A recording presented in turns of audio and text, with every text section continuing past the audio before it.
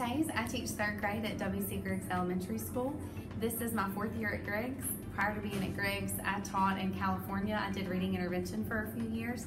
And before that, I had gone back to school as an adult. After my first child, I decided to go back, and I was working in Mom's Day Out with her and just realized that I really had a passion for students. After my first year teaching, I really was doing a lot of research on some different things I could do in my classroom, and these articles kept coming up about flexible seating. So I spent the summer and did a lot of research, and at the time our principal was super supportive, and she was like, go all in, do it. And I did a donor's choose and got fully funded to get beanbag chairs, to get high top table chairs, yoga ball chairs.